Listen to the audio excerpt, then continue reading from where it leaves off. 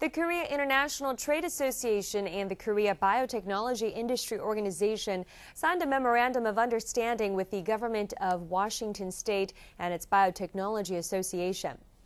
The two sides agreed to expand investment in bioindustries and facilitate exchanges between related companies in the two countries. During the meeting, a seminar introduced the overall bioindustry in Washington State, and consultations were held to expand cooperation with bio and medical companies between the two nations.